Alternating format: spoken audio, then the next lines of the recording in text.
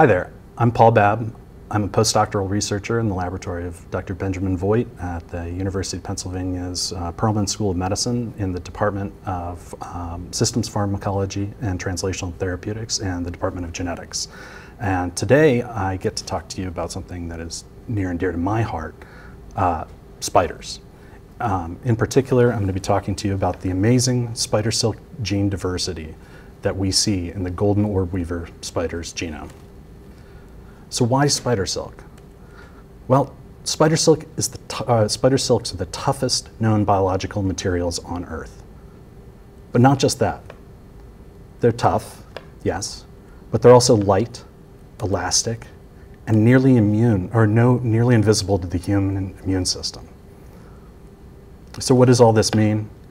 This is a material that has garnered lots of interest, especially in the medical and industrial communities, for potential biosynthesis for new products and innovation. And in fact, multiple new startups are popping up all the time, and large groups are very interested in to see how to put spider silks out on the market for various products.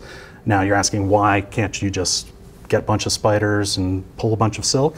Well, you can, but they're not great at being domesticated, and folks have known about the strength of silk for hundreds, if not thousands of years. And if you try and keep them in captivity, they'll often eat each other. So folks are trying to find a different way to go about this. And they're making some progress. In fact, just last year, Adidas started advertising a new shoe that they've partnered up with to make with a company called AmSilk, and with the purpose of being all biodegradable materials. So not using rubbers or other things or other products that could have toxic runoff or other toxic properties of the manufacturing process. Meanwhile, the North Face has put out a new jacket, the Moon Parka, which is made out of synthetic spider silk, and teamed up with a Japanese company called Spiber. And the material that they've woven on the external part of this jacket is very lightweight. So there's lots of interest, there's movement going forward. So why don't we just jump in and make lots of spider silk? Well, the work that's been done has focused on a couple main spider proteins, or spider silk proteins, and we'll talk a little bit more about that later. But generally there's quite a bit of the puzzle missing here. And so what we're interested in is putting some more pieces together in that puzzle. So if you go outside and watch a spider weave its web, you'll notice, first of all, that there are many, many kinds of spiders. In fact, there are 46,000 species of known spider, and that number is ticking up every month, and probably reflects just a fraction of the number of spider species that are out there. And quite a few of these are what are called orb-weavers, about 8,000 species. They build the typical orb or circular web. You'll probably see them on lots of Halloween decorations. And if you'll watch them build the web, you see that it's not just simple as pulling out silk. In fact, they'll go through lots of motions, and not only that, but the typical female orb weaver actually has multiple silk glands, up to 7 different kinds of anatomically differentiated silk glands to make these different kinds of silk in different parts of the web or for different uses. For example, when building their web, the female orb weaver will use what's called major amplet silk to build the radii and structural strong parts, as well as their drag line, which they carry along as sort of their repelling rope to move and keep them safe. And then they'll also use what's called minor amplet silk. Now this is an inelastic temporary line that they use to go along and walk around as they make the orb. I should mention that the major amplet silk is the strongest of the silks. In fact, it has unparalleled toughness and extensive strength as far as tension goes. Meanwhile, we've got piriform silk, which is used as the cement to bind silks to one another and to substrates that the spider is building their web off of. We've got flagelliform silk, which is the super stretchy silk that goes into the spiral of the capture, or the capture spiral of the web. And this is the silk that really withstands the impact of a flying insect or other prey that might hit this web. But it in itself isn't sticky and it won't hold that prey. So the spider then has to go along and coat that flagelliform silk. And I should say here, this is for the viscous silk making orb weavers. There's also the cribbolate style orb weavers. But this sticky viscous silk is called aggregate, and it is like drops of glue that go along the flagelliform silk. You then have aciniform silk, which the spider quickly makes to wrap up their prey. It's also it's the soft inner layer of their egg cases. And for protecting their spiderlings over the wintertime, they use really strong outer silk called tubuliform silk. And as I've mentioned, there are other types of spiders, and there may be other types of silk that we don't know about. So here we have a situation where we've got multiple types of silk glands in these orb weavers. They make multiple types of silk. Now the silks themselves are made up of what are called spidroin proteins, and this is a play on the word of a spider fibroin, fibroin being a class of structural proteins. And just to revisit the central dogma of molecular biology, proteins start out as being coded by DNA. And DNA codes for these proteins first by making RNA, and that is a process called transcription. And the RNA are these pieces that move around the cell, or are then transferred and translated into proteins. And proteins are both the structural and the active parts of the cell. And spider silks are actually one of the few types of proteins that are used by organisms outside of their body for both prey capture and reproductive purposes. So spidroin proteins are encoded by genes. Here's a spidroin gene. Spidroin genes contain lots of repeats.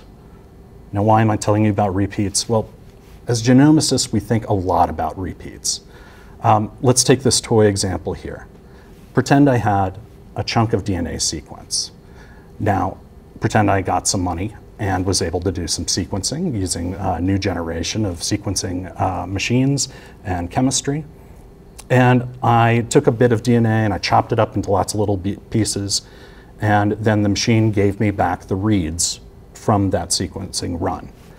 So the way you would normally go about reconstructing parts of this DNA, either whether you know what you started with or whether you didn't, is by aligning these pieces of these short fragments of DNA. And for most of the genome, we can actually kind of do this pretty well, where there's logical connections between the reads that you've created, the little fragments, and overlapping bits that can help you reconstruct the original sequence. Now, repeats are a different story.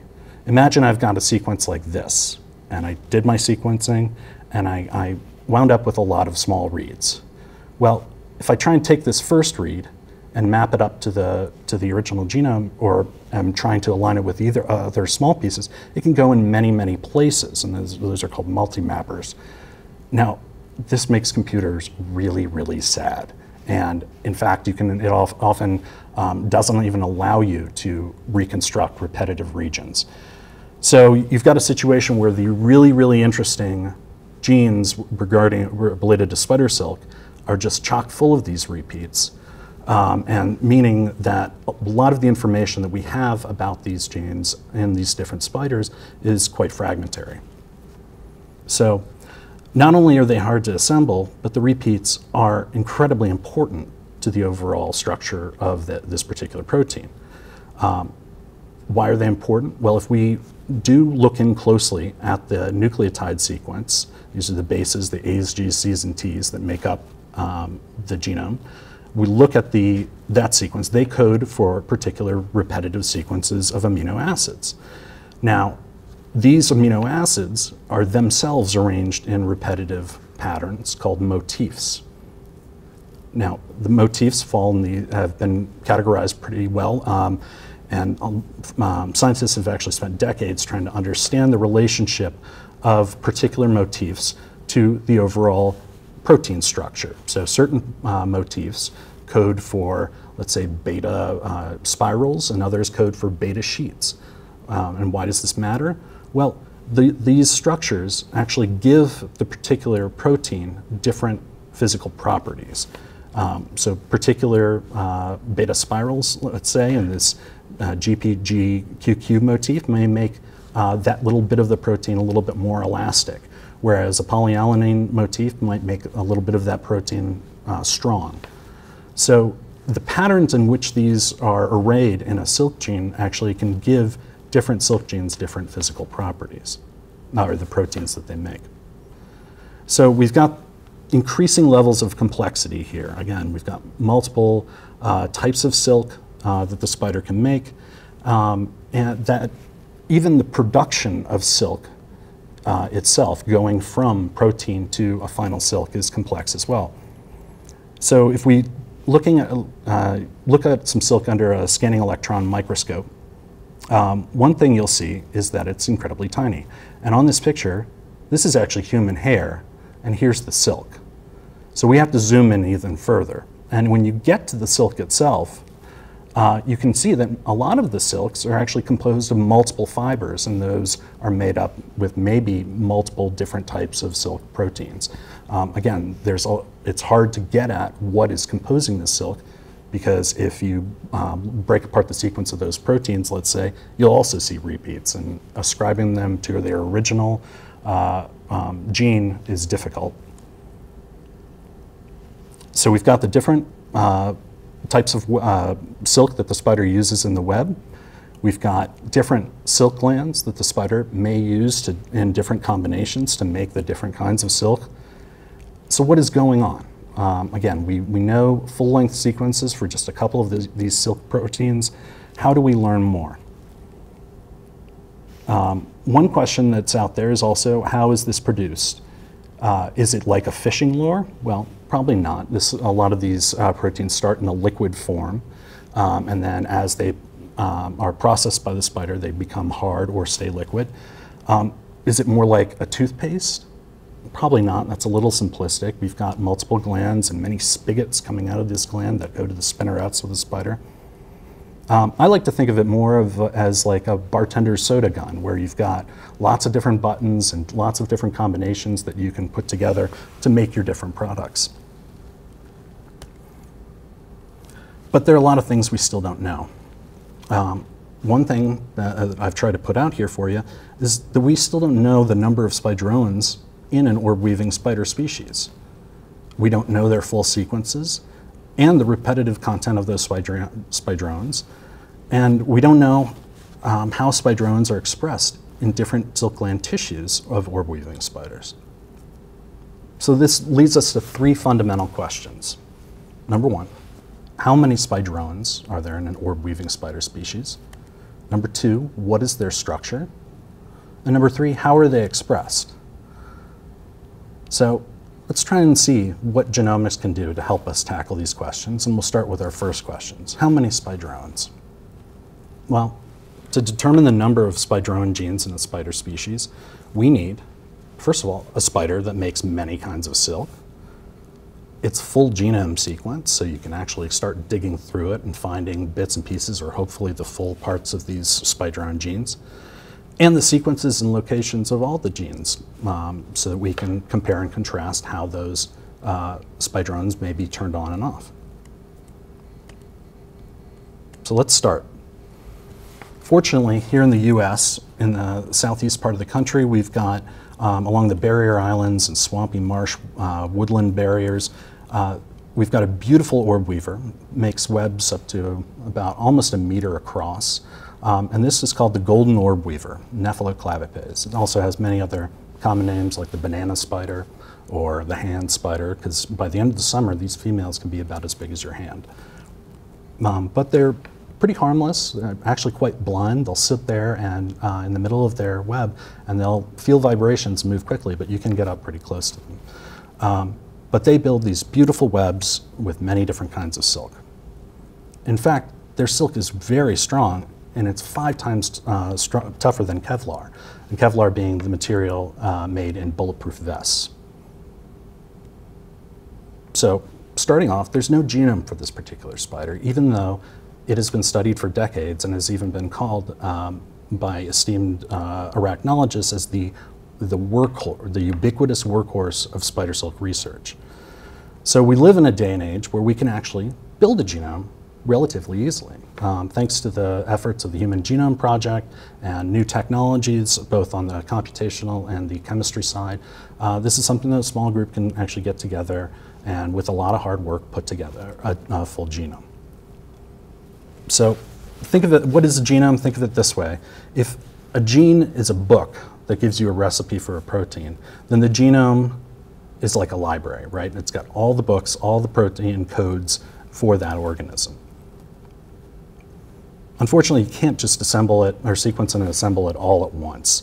The technology just isn't quite there yet to do, you put in some DNA and get the entire genome back, and that's how it works. Unfortunately, what you have to do is you have to break up all the genome into little bits. But thanks to new technological innovations through what's called high throughput sequencing, we can process millions and millions of these small pieces of the genome at a time and then try and reassemble them. How do we do this? Well, first we need DNA. So we catch some spiders and extract DNA from their cells using combinations of salts and other buffers. And you wind up with DNA that you purify, and you take that and you chop it up, and you then move on to high-throughput sequencing. Here you take the DNA fragments and bind them to what's essentially a really, really heavily modified microscope slide that the DNA can bind to. And this is processed in a machine that uses fluorescent dyes and lasers to look at the sequences of all these little fragments.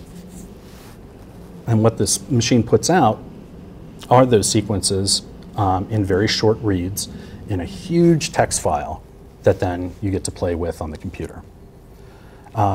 When you're playing with this and you want to build the genome, you do what's called de novo genome assembly in this case, where by de novo I mean you're building it from scratch. You don't have a reference. There is another spider that has been referenced, actually two, but spiders are pretty ancient. They go back about 400 plus million years. So aligning sequences from distant related species doesn't always work. So we have to take a de novo approach. And the way this works is you've got lots of little short fragments that you start overlapping, and you do your best to build bigger and bigger overlapped pieces called contigs. But because of those repeats I described earlier, you're going to have places where you just can't read anymore, and you can't align anymore or overlap anymore. So you have gaps, and then use different kinds of short reads, maybe ones that you know longer distance is about, to map onto the contigs you've already built. And you create what are called scaffolds. So these are linked contigs that maybe have gaps in them, but you know about the distance between them.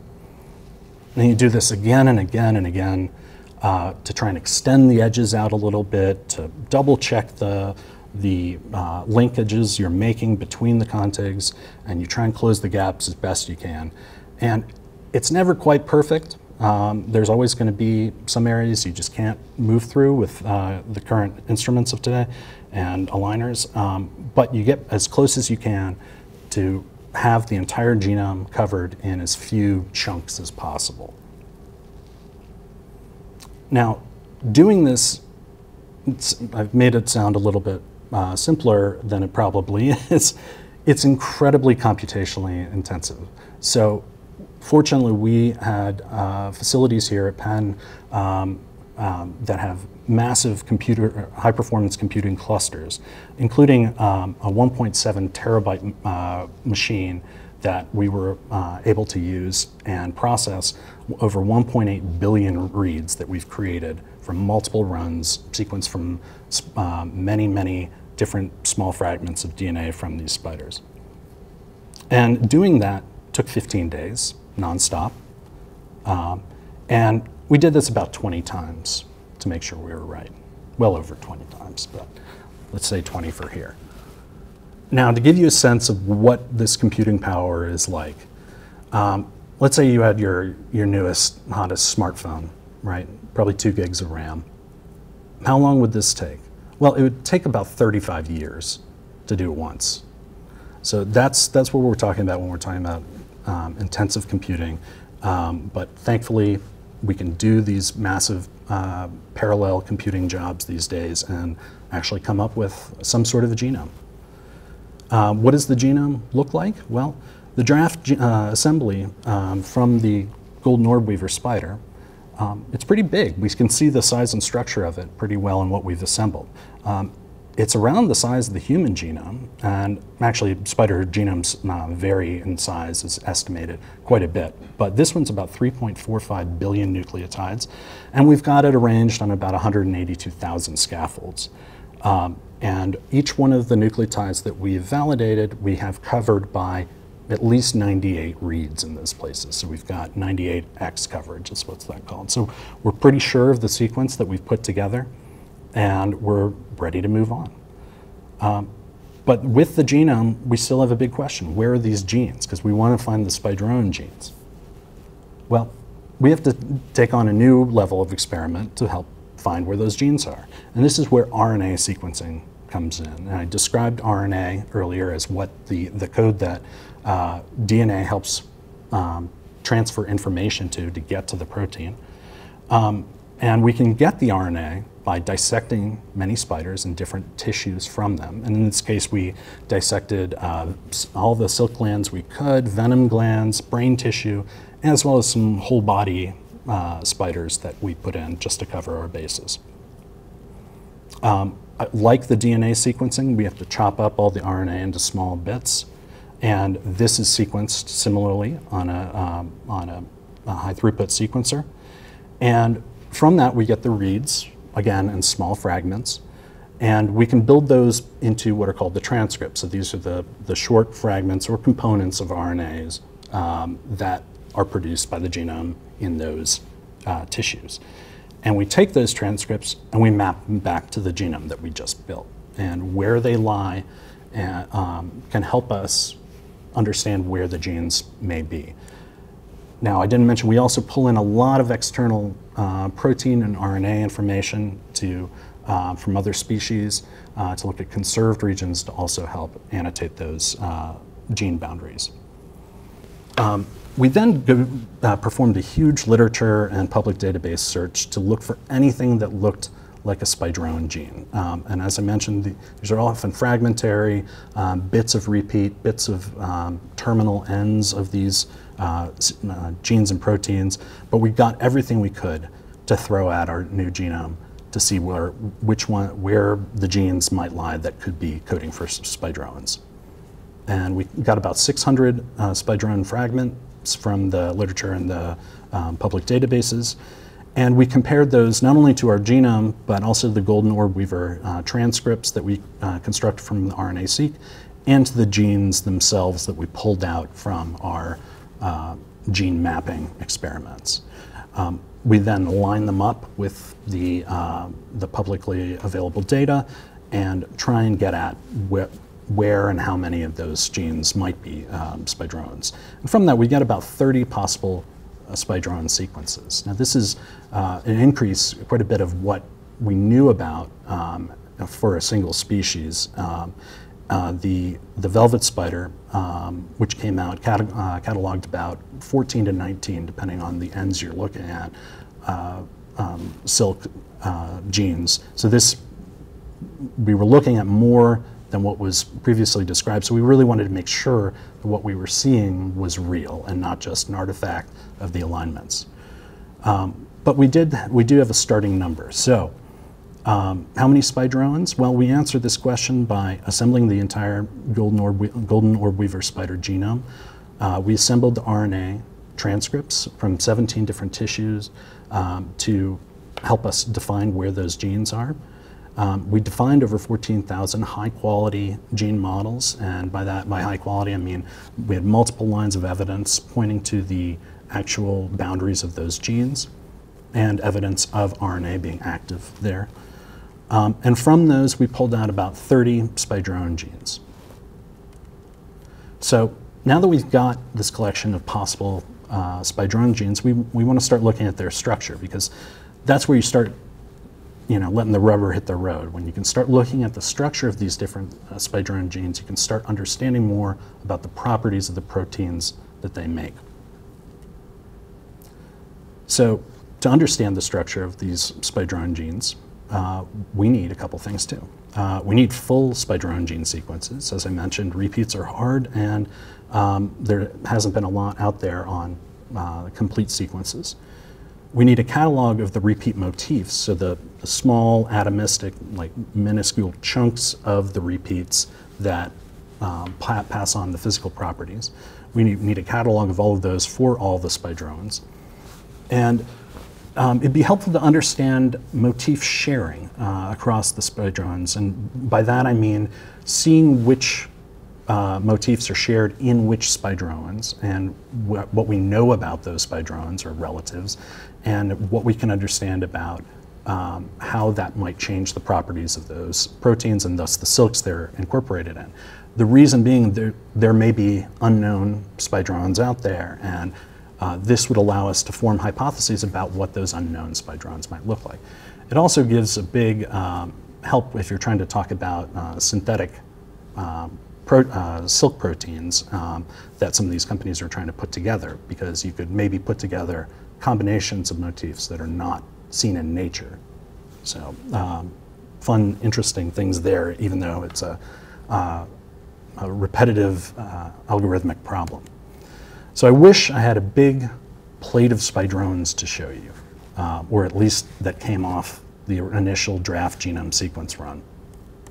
But unfortunately, because of this repeats, what we saw was a lot of fragmented or incomplete spike drone gene sequences. We'd have cases where we had the gene pretty well mapped out, but there's a big gap in the middle, and we didn't know really the range of size or the internal sequence that might be there. And then we had cases where we had an end of a spike drone hanging off the end of a scaffold, and then maybe another part over on another scaffold, and just a good guess on which ones might be paired up. So to solve this issue, we took advantage of some other things. There's some experimental techniques to go after long fragments of sequence in a DNA. And thanks to the genome we built, we actually can take advantage of those techniques by capturing long fragments. And then there's recently been a new type of sequencing that's arisen. So we capture the long fragments using a technique called long-range PCR, which I won't get into now, but we take those long fragments and feed them into these new machines. And these new machines hit the market a couple of years ago, and what they can do is, rather than reading lots and lots of short sequences at one time, these do what is called single molecule real-time sequencing, or SMART sequencing, in that they take a single long molecule and pass it over an enzyme and use fluorescence and lasers to detect the sequence, just with fewer pieces but at a longer length. So we thought that this would be a great approach to apply for our spike drone sequences. So we grab the chunks as best we can, and for those ones that they were hanging off the end of the scaffolds, we just tried lots of combinations, and if they weren't connected, they wouldn't turn up as a fragment. But we were able to connect almost all of them and put them in the pool to sequence. So how did this work out? Quite well. We got actually thousands and thousands and thousands of long reads for each particular spike drone that we targeted, and these allowed us to align the long pieces and rectify the number and sequence of the repetitive motifs within each one of these spike drones. So from this, we actually have a final tally that we're pretty happy with for the golden orb-weaver spike drone genes. And looking at that together, we were able to build, this is a gene tree I have here, and the associations here are taken from, and the relationships of these different genes. Here's the structure of the gene, and then their names, and then the types of sequence that they are connected to as far as what the literature has found or where the particular gland in which the initial gene was first cloned.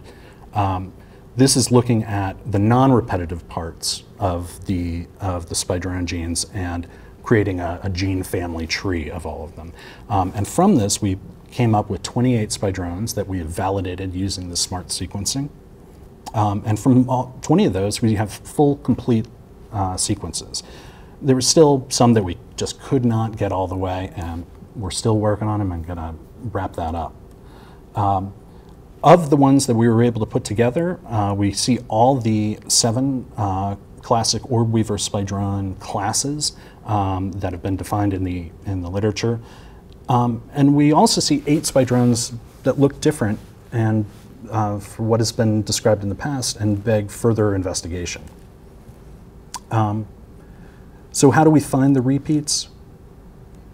Well, now that we have full-length sequences, we want to look at the repeats and the motifs. So you can take the sequence and stare at it by eye, but you'll go insane. So instead, we use a series of computer algorithms to search for enrichment and of patterns of amino acids in these sequences. And what that gives us are these, as I'm showing you here in these colored plots, sequences that are enriched. Like we can see the poly A motif right here. We take those enriched parts of the sequence and we map them back onto the gene to see the colors visually representing the different motifs along that gene. Here's the start and the end and different patterns of motifs in there. But it's not done the first time. We have to do this again and again to refine and get a smaller and smaller definitional boundary for all of these motifs. And we end up with final resolved painted repeat patterns on these spidrones. Now that we've got all the spidrones painted, we can then begin looking at how those motifs may be shared across spidrones. So we ask the question, do different golden orb-weaver spidrones share motifs? Well, when looking at all of them and categorizing motifs both on an individual motif variant level, because there's some wiggle on what consists of a motif, we categorize them on bigger classes as well, motifs that look similar to other motifs. And we see tremendous sharing across all of the spidrones. This makes sense. It's a gene family, so there's a evolutionary relationship between all of these spidrone genes. But most of the motifs are shared at least with one other or perhaps more spidrone genes. And the numbers that we found 394 unique motif variants. These fall into about 49 classes and that we actually see most motifs are shared across spidrone genes, and that sharing even occurs across the spidrone classes. So we see major ampulate genes having motifs that we also see in minor ampulate genes, and those have motifs that we also may see in the flagelliform genes. So there's a lot of back and forth. They're not always in the same arrangement, but that may tell us something about how those proteins are used in the silks and how that gives those silks different physical properties. So we asked the question going into this, what is the structure of the golden orb-weaver spidrones? Well, we got at it by validating 28 of the spidrones and assembled complete sequences for 20 of them. We cataloged hundreds of repetitive coding motifs and quantified the number of motifs and the amount of sharing that is occurring across the genes. So we're getting to our last question here that we wanted to address with this. How are these spidrone genes expressed in the different silk tissues? Well, to understand how spidrones are expressed, we need a couple things. We need spidrone gene expression values from a full set of the silk gland tissues, as well as biological replicates, because one spider might express these things a little different from another spider. So we want to look at multiple spiders and their levels of expression. And we also want to take a look at co-expression patterns. And what I mean by that is which genes are turned on or turned off in the same tissues together, as that may give us hints as how the actual silk is produced and in what combinations of the different silk proteins, and what tissues are responsible for different types of silk, and whether or not there's a really discrete relationship between certain glands and certain classes of silk protein. So to address this question, we used quantitative PCR. This is a process by which you can label RNA and measure it in different tissues. So we obtained the 3 replicate specimens of mature females. I ran down to South Carolina and grabbed some up, actually just this summer to wrap this part up, and rushed back to Philadelphia and had the wonderful collaborative help of some really world-famous arachnologists who are exquisite at dissecting the silk glands. Now, just take for a second and think about what it might be like to dissect a silk gland. If we've ever, stepped on a spider or something, you know that it's not always clear what's inside. And in fact, with a lot of these techniques, you have to use a massive microscope and actually float out the silk glands on an aqueous solution to get them separated. So Dr. Cheryl Hayashi and her graduate student, Sandra Correa-Garhwal, were kind enough to process all of the silk glands from these 3 females, as well as some other tissues. We looked at legs and head tissue. We looked at venom glands specifically, and to basically compare and contrast what should and what should not have silk gene expression going on in those tissues. For all of them, we extracted the RNA and converted that into what's called cDNA. That's complementary DNA. So you're taking a single-stranded RNA and reversing it and then making a double-stranded sort of pseudo DNA. And the reason that we do that is that the double-stranded DNA can be incorporated in this process of quantitative PCR, wherein fluorescent dye is run along the DNA fragment, and this is picked up by a laser on these machines. And as more and more copies are present in a given tissue, you can read how much of the different RNA levels are there through this labeled cDNA. So we did this for all of our tissues and all of the replicates and lots of technical replicates. And then we compared the RNA levels across the different silk glands for the different spidrone genes. And what do we find? Well, not surprisingly, spidrone expression is quite complex. We did have examples where here I'm showing you a bar plot of the gene expression levels of one of the minor ampelate silks. So now remember, this is an inelastic temporary silk, and you might expect it to be highly expressed in, say, minor ampelate glands, and that's what we see. We see it significantly expressed in the minor ampelate glands, both over the leg tissue and venom gland tissue, as well as over all of the other silk glands. So that sort of fits with the nice, clean description that has actually been pushed against quite a bit in the arachnologist community, who know that biology is more complex than lots of pretty pictures that you might see on the internet. But it doesn't just stop there.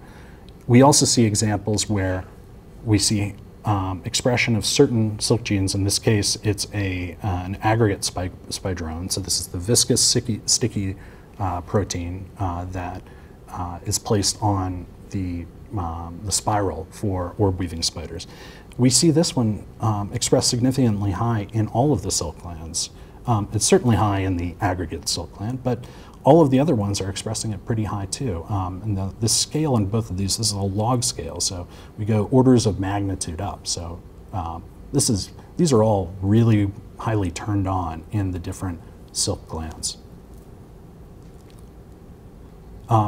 Doing this, we also saw something else, something we didn't expect at all. Now, if you'll recollect from the other pictures I showed, there were a couple of these flagelliform spidrones. And you would expect, perhaps, these flagelliform spidrones, of which there were 2, flag A and flag B, to be highly expressed in flagelliform gland. And here I'm showing you a similar plot as the one on the last slide. And flagelliform A certainly is expressed quite high in the flagelliform gland, but flag B, not so much. Certainly more than PR1. PR1 is a venom toxin we used as a negative control to compare back to, but not really high as one would expect. So we asked the question, well, where is it being expressed? And oddly enough, flag B was highly expressed in venom glands. Now we repeated these experiments many times because this was just like totally odd.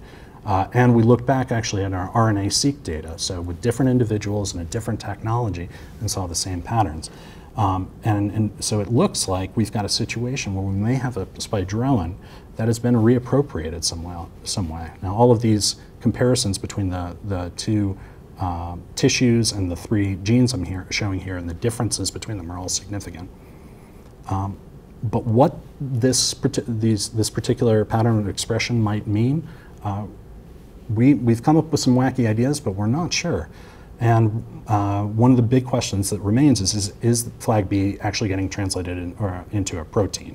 That would be the next experiment to look at. But we can certainly say confidently that it is not highly expressed in the silk glands, but instead is up in the venom glands. Now, last, for the expression work, we also wanted to see the patterns of co-expression in which spidrones are turned on and off in these tissues, and whether or not they're being turned on and off with other ones in reproducible fashion. So this is just a zoom in of a couple of these spidrones I'm showing you here.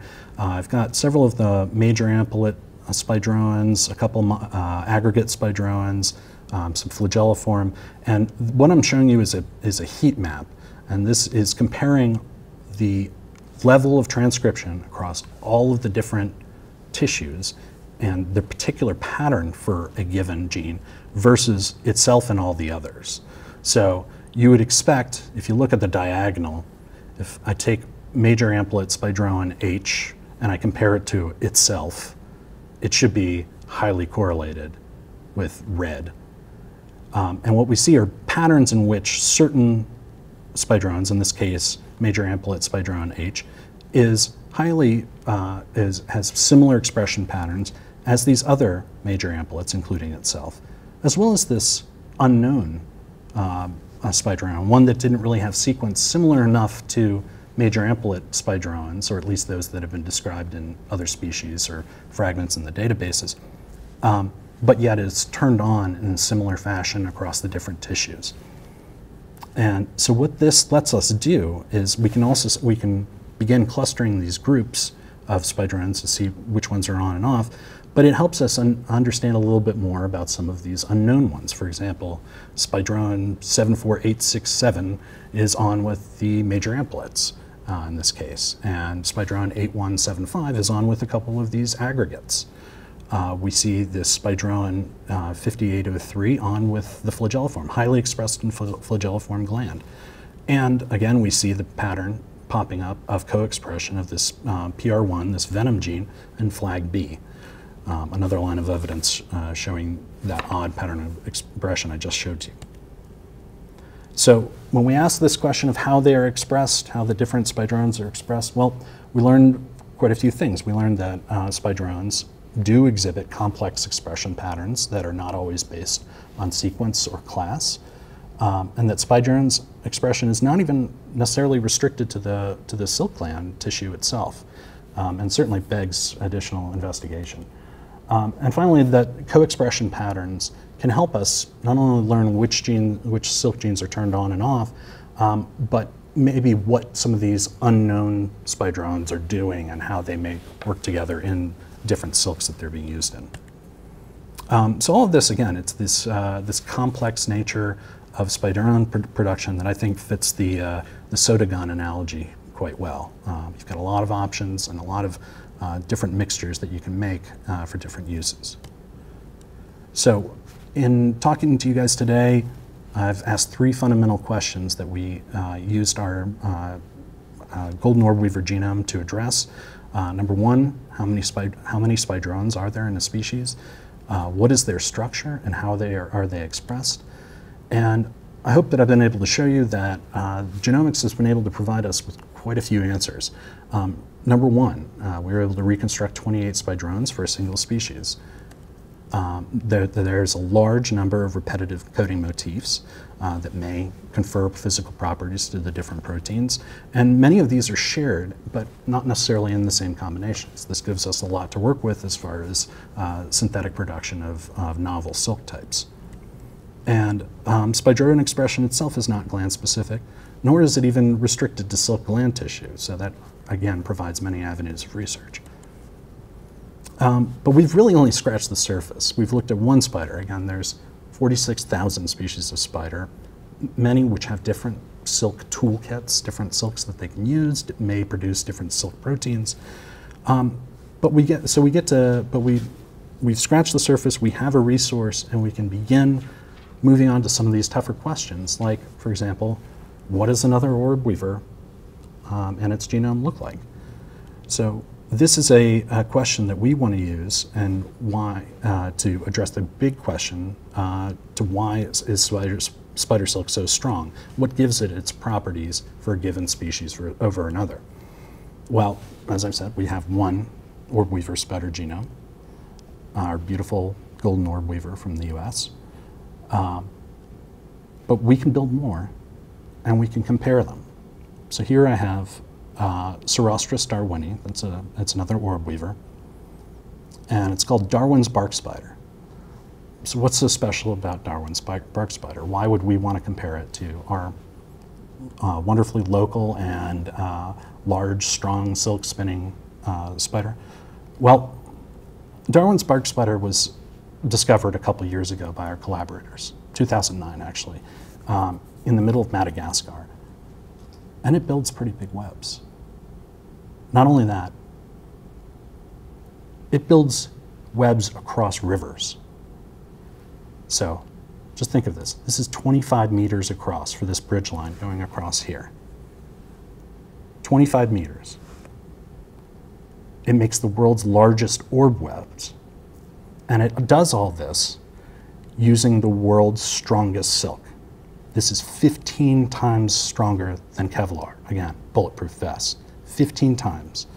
So if we can learn a little bit about what this particular spider has to say about its spidrone gene diversity, just imagine the cool things that we can begin doing. So stay tuned. Thank you for letting me talk to you about this today. I have a lot of many thanks to give to many wonderful collaborators, arachnologists, bioinformaticians, cluster computing experts, wet lab bench experts, and just folks who have been very patient with me listening to spiders for all these years. So thank you.